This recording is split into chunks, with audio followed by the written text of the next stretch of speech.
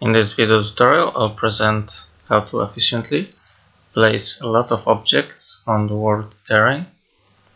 For example, I'll be demonstrating placing a lot of trees on this area. Here you can see already imported tree objects. You could place them one by one, but this would take a very long time. So in order to do this faster, you can use the paint button, and inside this region you can drag and drop all of your tree objects.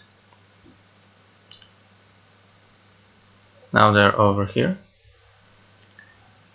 and we can start painting on the terrain with the objects using the right mouse button.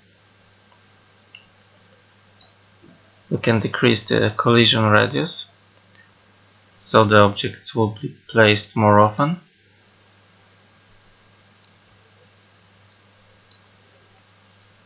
We can remove objects with the left mouse button. So let's try to paint. But we can notice that the objects are painted everywhere, and this may not be what we want. For example, let's not paint objects on the path. In order to do that, we can use the disallowed materials functionality. Click on the terrain material. It will be added to the disallowed list.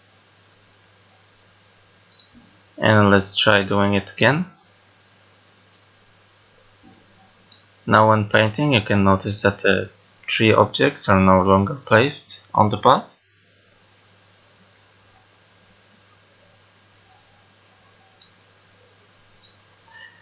Now the second thing that happens is that the objects can be painted on the sides of the mountain. We could use disallowed materials to do that, but we'll use a different technique.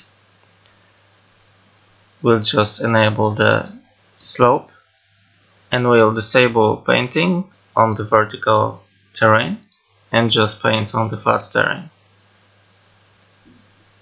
So now when painting, the trees are no longer placed on the rock areas.